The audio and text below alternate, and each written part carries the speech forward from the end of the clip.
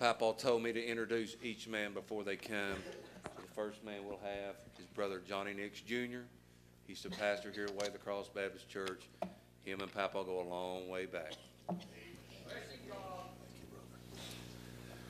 Well, it's my honor and privilege to be able to stand here today and to say something about a man that's been a friend to so many of us. And he told me, he said, don't spend a whole lot of time talking about me. You tell them about the Lord that I'm serving. Brother Ed got saved, and as a result later his brother Bobby had come to the Lord. And Bobby was preaching in a storefront building in Dalton, Georgia when my mother and daddy walked in. My daddy was so angry that Sunday he didn't know he would go back the next Sunday, but he did.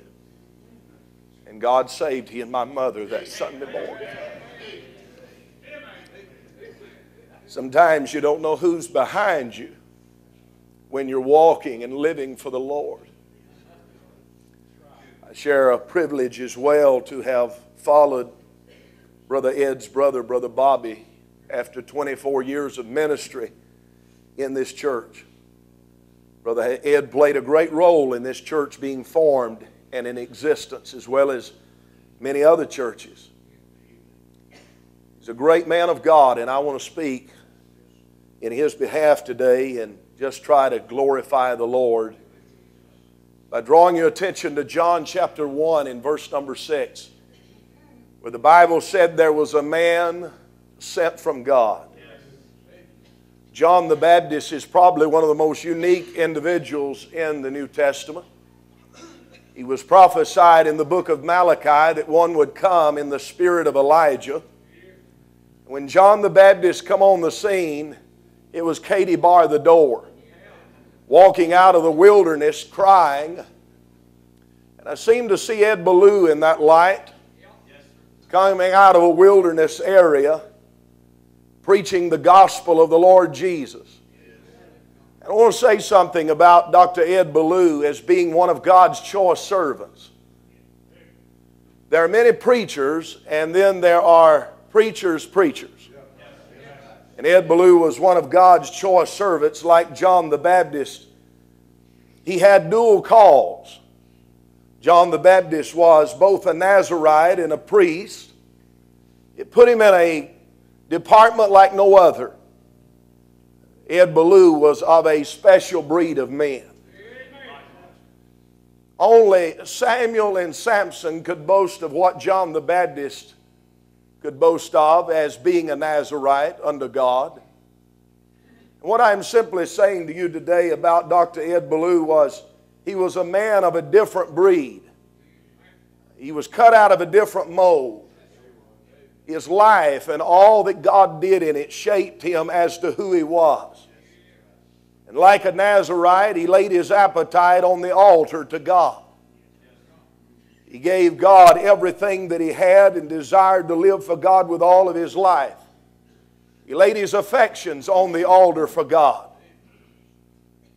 John the Baptist, as a priest, could not touch that dead body for fear that he would defile his cleansing, even if it was the closest relative.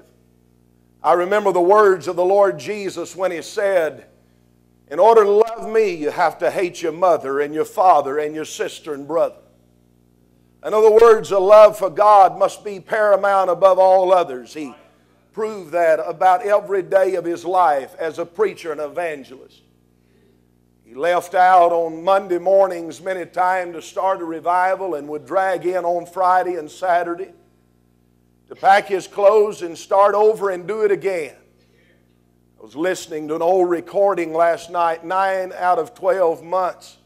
He said, I'm gone from home, giving myself to the ministry and the work of God. That was Ed Ballew's life.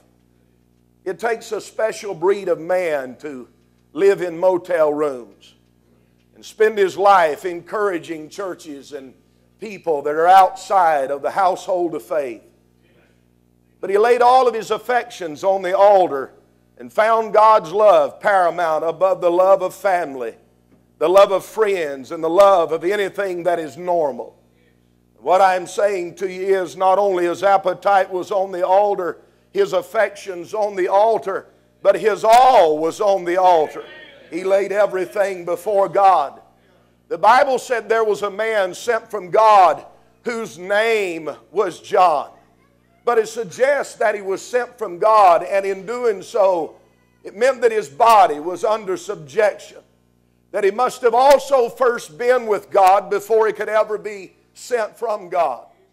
One writer says that that word sent from God means literally he was sent from the very side of God. In other words, he was spent before he was sent. He was emptied out before God ever filled him up. And God set him apart and sanctified him for his service and impressed him in such a way that very few people ever impressed Brother Ed Ballew like God did. He was of a different breed. He was of a discerning behavior. Ed Ballew didn't jump on everybody's bandwagon. He didn't click with somebody's camp, and he didn't hobby horse on heresy. I'm simply saying to you, he had a mission, and his mission was a message, and his message was the gospel, and it became the primary focus of his life. And I know you've heard it before, but it's his words, lest I hinder the gospel. He didn't want to get in the way of the gospel. He had a discerning spirit. Like the priest John the Baptist, he was professionally consecrated. His calling, he understood, required character, and he lived it to the highest degree. We're not saying that Ed Ballew was a perfect man, but he was a godly man and a man of faith. And every time you mentioned his name, you didn't have to hang your head in shame because his testimony was clean and pure before God. That can't be said of everybody. He was a man that was personally convicted of God, like John the Baptist, a Nazarite, set apart for the service of God. I'm convinced that God never calls a man or a preacher to clean up all of the dirty people in this world, but rather to clean himself up so that all the dirty people can find their way to God. And Ed spent more time preaching the gospel and pointing to the Savior and emphasizing the power of the cross than he did any other thing. What I'm saying to you, he was personally convicted about the matter of the gospel and sharing it with all the world. John the Baptist was powerfully commended. What an honor for all of these men to sit behind us and these men to stay upon this platform as a testament to the man and the life that he lived. But the greatest commendation comes from the Lord Jesus of his servants. Ed Ballew was a man that I believe was commended by the Lord. It's been said of John the Baptist, by the Lord Jesus, not a man born of woman greater than John. But I want to add, there's not been a man born of woman like Ed Ballew. Not one before and not one again. What a man. He was a man of divine benevolence. He was a giver instead of a taker. He loved people. He said to me, and I repeat it again, don't spend all your time talking about Ed. Give God the glory. I want to say a man of divine benevolence gives the Lord the glory for all that he is. Ed did that. He not only gave God the glory, he gave Lucifer grief. Listen to what he said in one of his books. He said to his reader, some of you have been saved for years and the devil doesn't even know about it. He said, I want to be on the devil's most hated list. And when somebody mentions the name Ed Ballew to the devil, I want the devil to say, I'll have 2 Alka-Seltzers, please.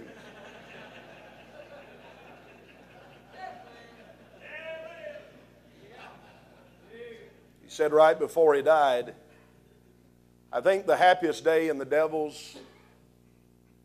life of Ed Ballew is when the devil finds out that I'm dead.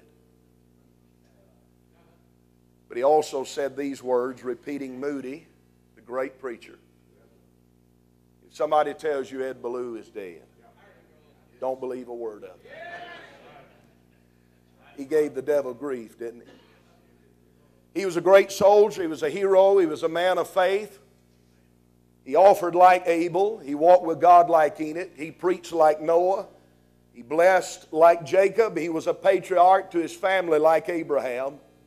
He stood at the prison gates like Moses and stared at the Red Sea and cried out, "Stand still and see the salvation of the Lord."